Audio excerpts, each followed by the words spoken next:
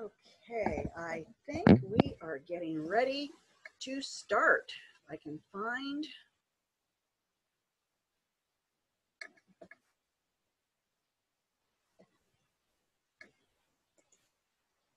my PowerPoint.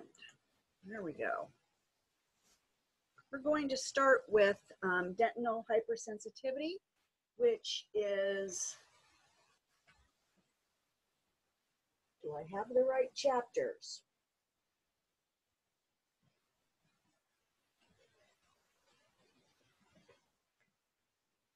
And I do, okay. Now, next week, what we have is a student that's coming in, and she needs to do a live presentation. So we will be doing, we'll be doing a live course, I believe, next week. She and I are still getting together to see what we're going to be doing with that one. Again, even her course that's all online is being disrupted because she was supposed to be doing shadowing and that type of stuff. But dentinal hypersensitivity is something that we are going to be discussing also in DNH 146. I think you're not sharing your screen. I see my screen. Well, I don't. Okay. Thank you. Let me see. What am I doing? Zoom.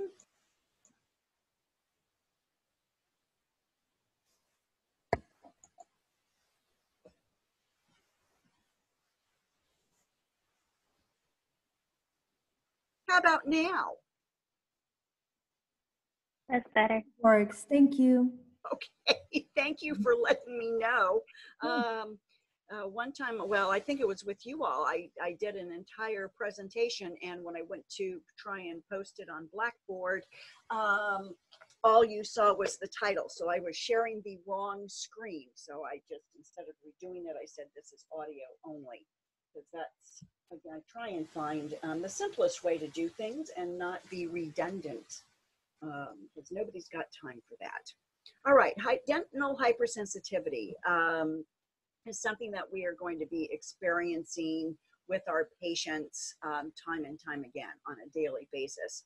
So what you need to do is understand what the various theories are for dentinal hypersensitivity and what can you do to help eliminate some of the possible causes for your patients. And this is a theory that is pretty well standard across the board when it comes to what we think is causing the dentinal hypersensitivity, but new products are coming out all the time.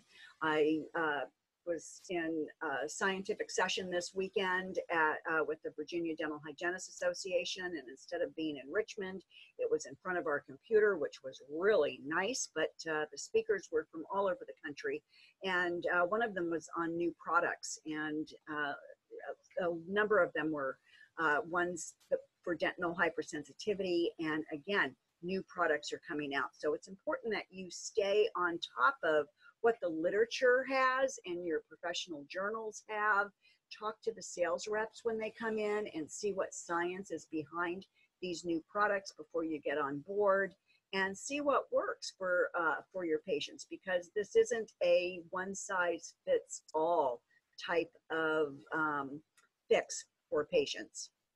What works for some don't always work for everybody else. So what is the hypersensitivity, and what is it defined as? So the stimuli that elicit dentinal hypersensitivity, now you know from your histology and from your head and neck anatomy, the parts of the tooth and these channels that go in from the outside of the tooth to the inside of the tooth and that type of thing. So remember your anatomy when it comes to that, right? Because you've got your enamel that has the enamel rods, you've got your cementum with that outer layer of cementum that is supposed to be protecting the inner dentin.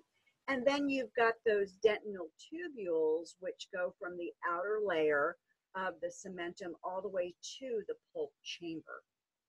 And that is where that dentinal hypersensitivity comes from.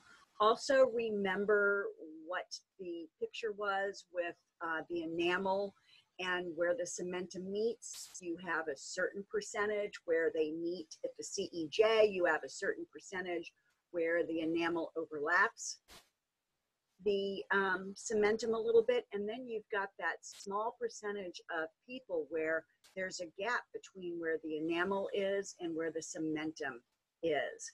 And those are the patients that are going to really be hypersensitive, even with probing.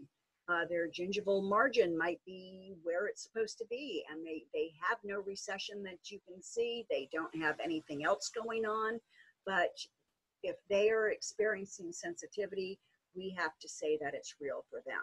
So right now, the theory that is believed, and it's been out for a long time, is the hydrodynamic theory. And that is saying, let me see if there's a picture here, okay, that these dentinal tubules go to the outside. Now the root surface is here on this right side of the picture, the right side of the picture here. So you can see where the tubules go from the nerve of the tooth, the center of the tooth, they come out to the root surface. And within these tubules, there is fluid. And this fluid maintains a balance. Whenever that fluid is disrupted, there's going to be some sort of sensation, hot sensation, cold sensation, hypersensitivity sensation. And it's that fluid balance, especially if you are familiar with whitening products, how some patients experience sensitivity during their whitening procedure. It's because the peroxide goes into those tubules, which take up that natural balance, the pH balance and the pluses and minuses of ions and all that other stuff, and disrupt that natural balance. So the teeth then again become hypersensitive during whitening. Patients can have very sensitive teeth during dental procedures, even cleaning, if they have their mouth open for a long time and the teeth become dehydrated. And you've got that cold suction of the saliva ejector just sitting there by their tongue, even when you're, especially when you're using your hand instruments, because in school you're using your hand instruments for a long time and the patient's got their mouth open so the teeth can dehydrate.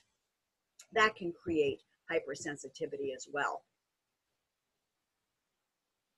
Gingival recession is one of the main causes. Now with these areas don't really show a big demarcation where the CEJ is. On the premolars here, you can see it.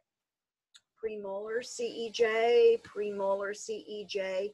Look at the wear here on this canine and on the central and lateral incisors. If you're doing a gingival assessment with your eye, with the level of expertise that you have now, would you necessarily see that as recession? So sometimes it can fool you. And we sit down as faculty to do a perio assessment and you've missed areas. Don't beat yourself up. We are there to teach you how to look at things that you might not be seeing, all right? But look also on this canine, they've got thin attachment here. There might even be a mucogingival defect depending on what that probe depth is. If this probes down to 2 millimeters and from the from the gingival margin to the mucogingival line, if that's 2 millimeters, it's probably a mucogingival defect, right? And that's where your CAL comes in. Now, abfraction is one of these theories that came about in the 80s, and there's still a little bit of controversy around them, but it is pretty much accepted today. Abfraction is when the tooth flexes just a little bit at that CEJ area, and the enamel rods crack and fracture off. Now, abfraction is usually more on the enamel portion of the tooth than it is on the root surface, but that is different from abrasion, right? They might look the same. One's a little saucer, one's a little scooped out, versus another one is a strong V, right? But just with our occlusal surfaces, there's that little bit of microscopic flexing that can go on. Now, this is what the dentinal tubules look like microscopically. You can see that they are openings.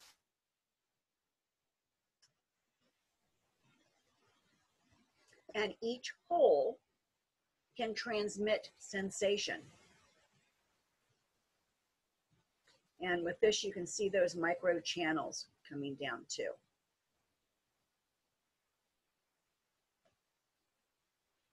So these areas are open. It occurs all the time. And a lot of times our body can take care of things. One is this natural desensitization. One type of natural desensitization is sclerosis of the dentin, where it actually dies. So that outer opening just dies. So the nerve transmission doesn't go all the way to the outer area of the root surface. It stops just a little bit beforehand. We've got secondary dentin being built up all the time, reparative dentin as well. Reparative is more due to trauma, but secondary dentin can also close those dentinal tubules.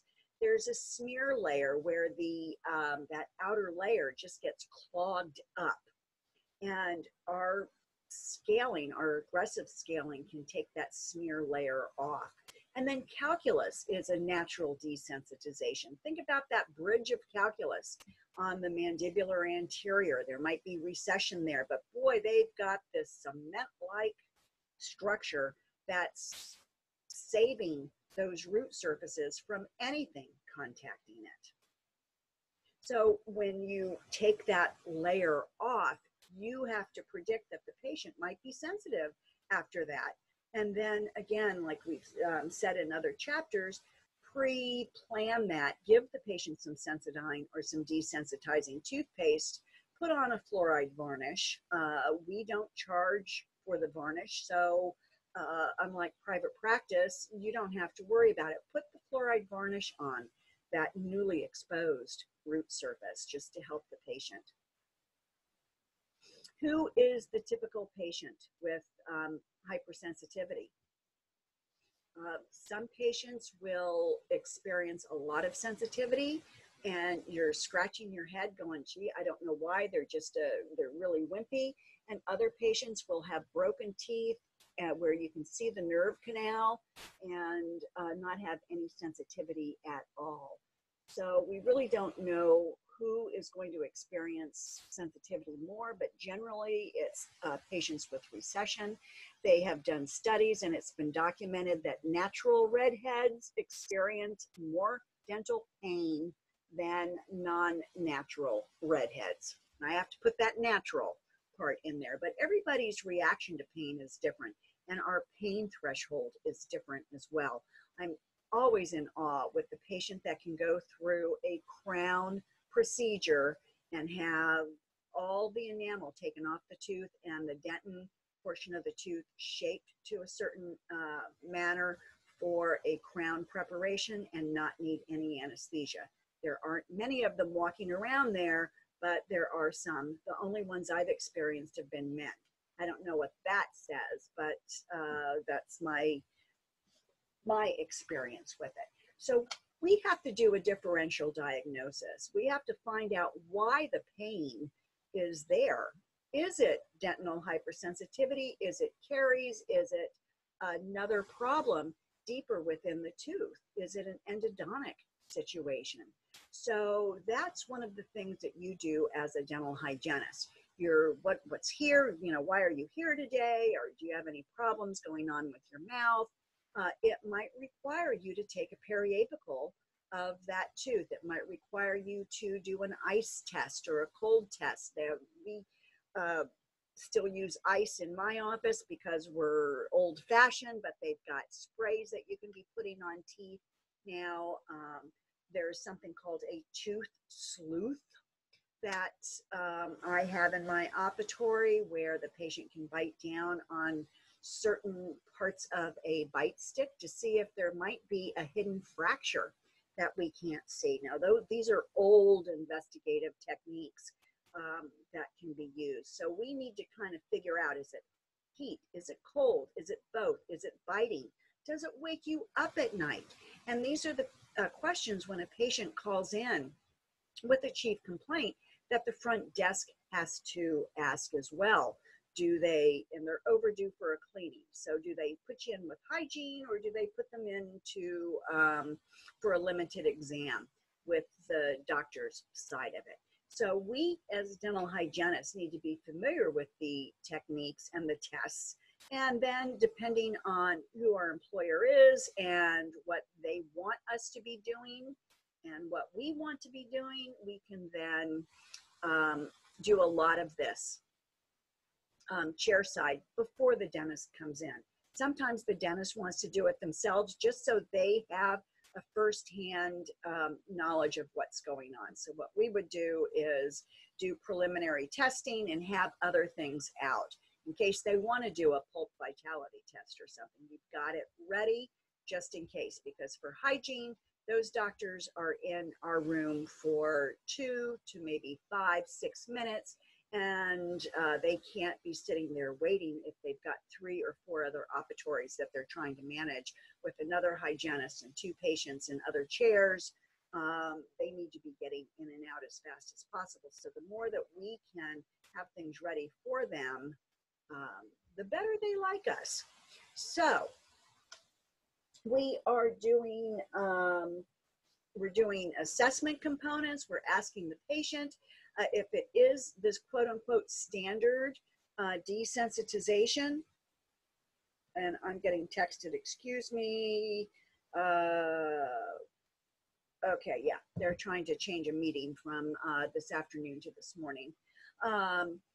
So we are doing the assessment. The doctor can be doing the assessment. We are doing a lot of the educational considerations. Is it root surface sensitivity? What can we do? What do we have in our arsenal to help these patients? Now, sometimes we need to do a pre-procedure polish with certain medicaments, the MI paste with the amorphous calcium phosphate or the Novamin products, or doing something else.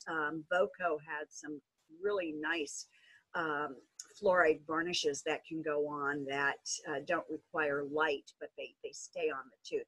There's a lot of different products out there that we can do before a procedure. There's also things that we can do. We're going to start with the desensitizing toothpaste, and then if that doesn't work, this is the treatment hierarchy. Then we can bring you back and we can put Gluma or another product on the root surface. Then if that doesn't work, we can put something else on the root surface. And then finally is doing some sort of a restorative procedure to cover that up. Are things working? Are they not? Desensitizing toothpaste take 2 weeks to work. So it's not a one-time fix. So these patients that are hypersensitive that are coming in to the practice oftentimes needs to be reminded, if they're not using a desensitizing toothpaste with the potassium nitrate in it all the time, to 2 weeks before they come in to see you, they need to start using the desensitizing paste. And they need to use it every day, twice a day for 2 weeks.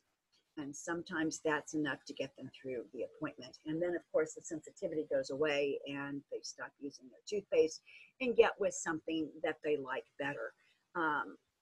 So you got to see what works for the patient. Oral hygiene care and treatment interventions, understanding the mechanisms of desensitization. Some will block the dentinal tubules, will cover them up and block them. Some will create a plus and minus deionization going on in there, and with the pluses and the minuses of those ions to depolarize. Sometimes you have to also see what is being created in that mouth to cause those type of sensitivity issues. Behavioral changes. It only hurts when I do this, and the patient's got their fingernail right at their CEJ, or they're sensitive to sweets or sensitive to hots. Those type of things, we might be able to get some behavioral changes to have them stop eating the acidic foods or that type of thing. Desensitizing agents, there are a number of them out there. And again, what works for one person doesn't necessarily work for the next. So that's why we have to have a multifactorial way of intervening with these hypersensitive patients. Some of them the patient can be doing at home. Fluoride trays. Stannous fluoride is a product that's being put in toothpaste again. That is wonderful. It's bactericidal, where it is good for the gum tissues as well as for dental caries and for hypersensitivity. Stannous fluoride is really a wonderful fluoride, but it's got that tin ion that can stain teeth, and it doesn't taste very good. So the newer products have been able to mask and alleviate the staining for that. There are professionally applied measures. Every office is going to have their couple of go-tos that work for them. Part of the thing is it easily applied? Some of them require a curing light and isolation for you to be able to use them. That requires more time. So we're looking for something that can be easily done chairside. And then the additional considerations are, if nothing else works, what else can we do? I have seen patients that have gone through crowns because the tooth was so sensitive and that just covered everything up. There are the outliers that also need to have root canals because there's nothing else has worked.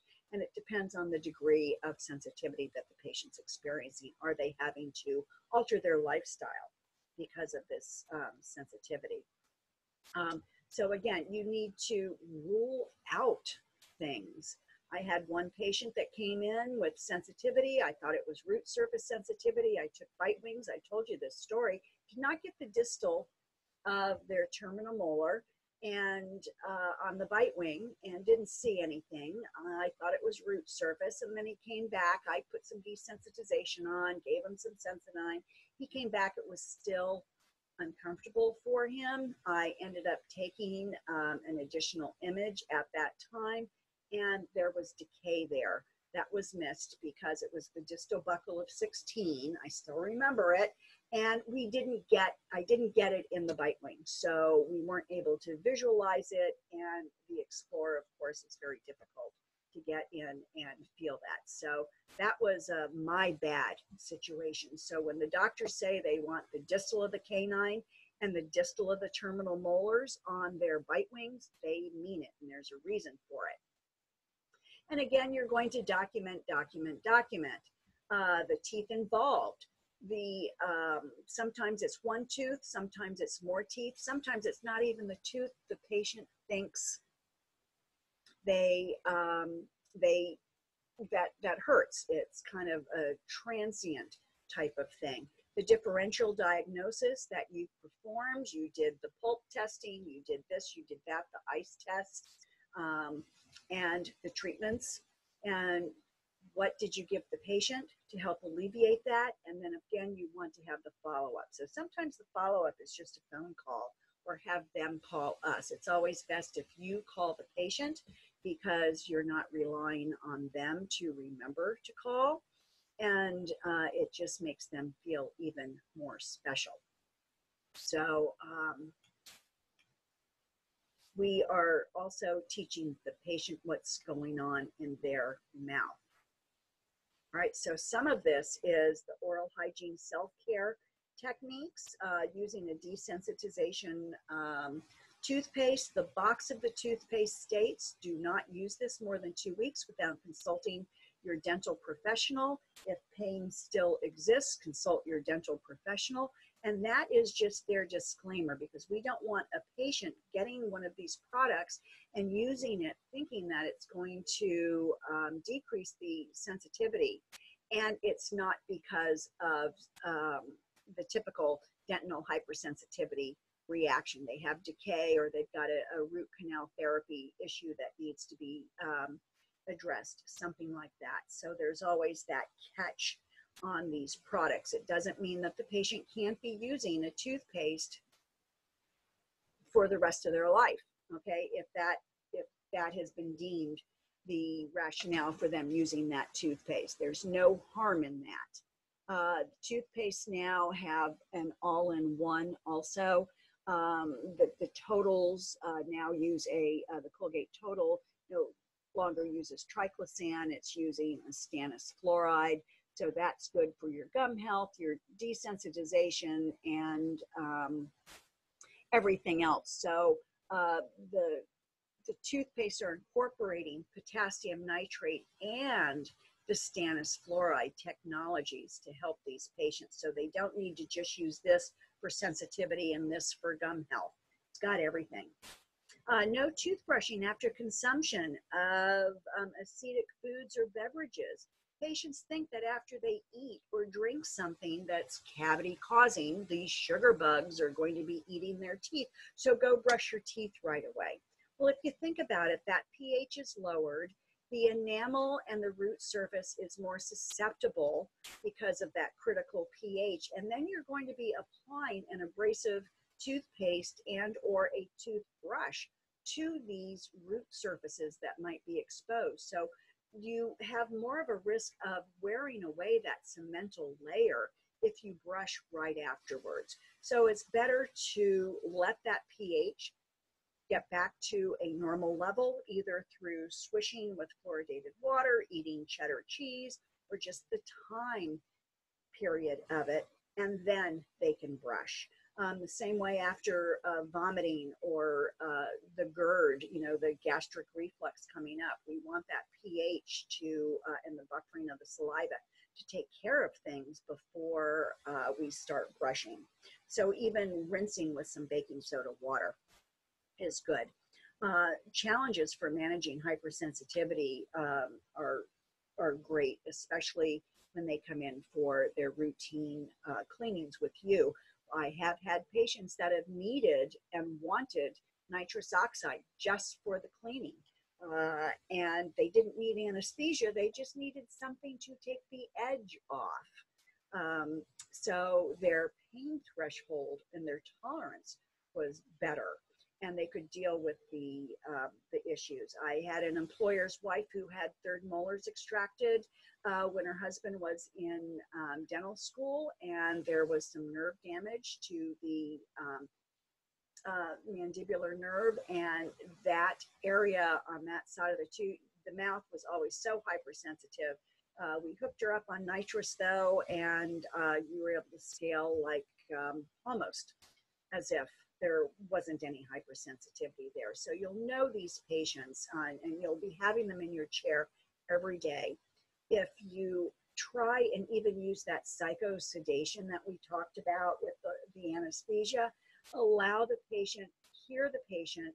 Don't let them think that don't let them see you rolling their eyes. Oh my gosh, it's Mr. Smith or Mrs. Smith. And try some of the techniques of psychosedation, even pre-polishing with something.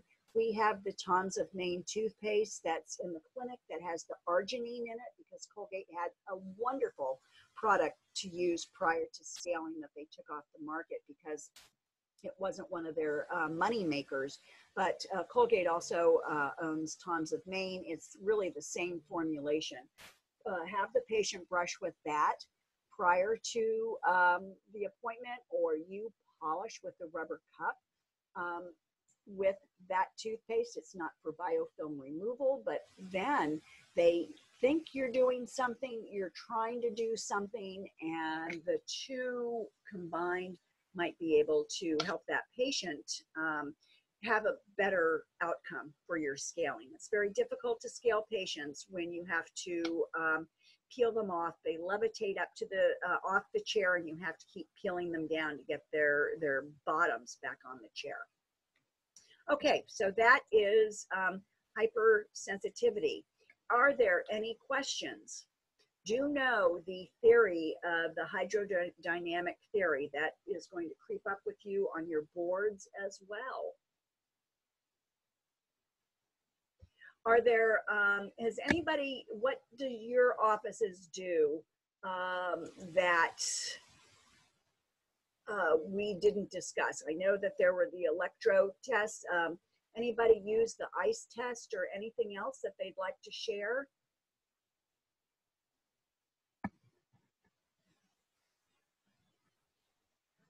All right, we are going to stop this share.